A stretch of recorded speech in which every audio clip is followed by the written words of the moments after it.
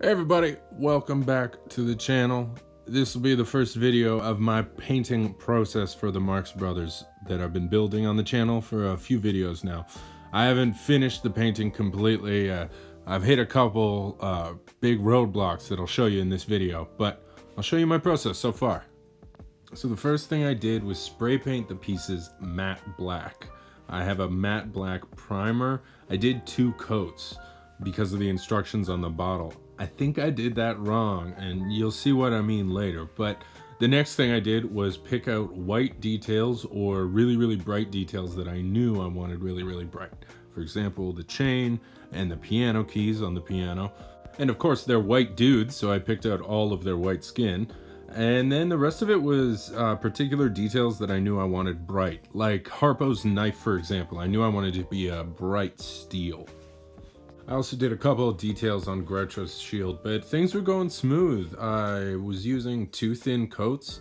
I had this really light gray, or I think it was just white, and I had mixed a little black in just to start testing different shades of light gray. But disaster was soon to strike. So I decided to start experimenting with my color scale. And what that means here is that I actually just mixed up a gray on my pad and put it down on the model to see what a darker piece would be. So I knew that their boots would be like a dark leather, so I painted them up with a darker gray. Kind of a mistake.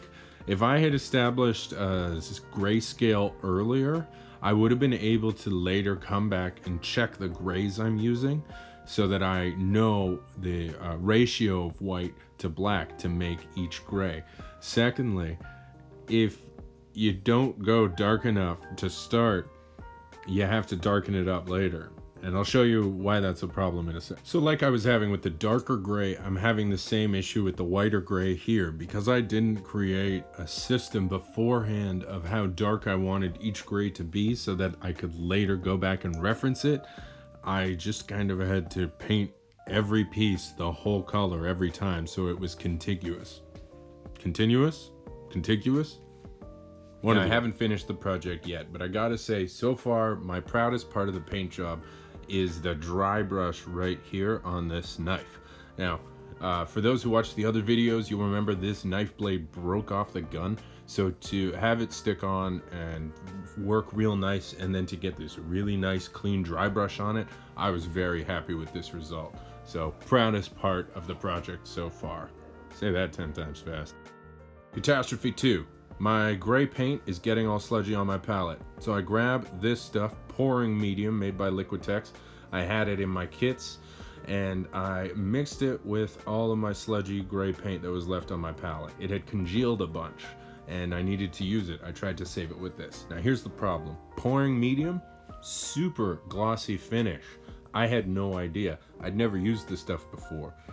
So I was left with this finish that I now have to paint another color on top of, and it won't bind as well. Also, one of the really big kind of final stage elements of that will end up being that parts of it will be shiny and other parts won't be, because I'll have to layer up other matte paints on top of it. So that wasn't a great accident, but it happens. Like earlier when I mentioned I should have figured out the ratio and written it down and stuck to it, likewise I'm getting screwed here by my own mix that I won't later be able to recreate. The other element of problem that's going on here is, even though the gray paint went on wet, looking like it was a lighter shade than his boots, when it dried it was actually just as dark as his boots. So I had to make a whole new gray for when I was coating up his pants or boots again. So I'll figure out which one I'm gonna fix. Other than coloring in their pants here, I also wanted to pick out some other details or choice spots that I knew I wanted to be this darker gray. Again, I didn't realize that it was going to be the same gray as their boots, but I'm trying to find a mid-tone right here. I'm thinking like almost a felt shade, right? I'm imagining the Marx Brothers are wearing tweed suits, so I'm starting with that color and building out. And sorry to leave you hanging, guys, but that's where I'm at right now. I got a lot of stuff going on, so I'm not able to devote all my time to these guys. So I'm gonna figure out how to fix that color differential. That's gonna be a big one for me.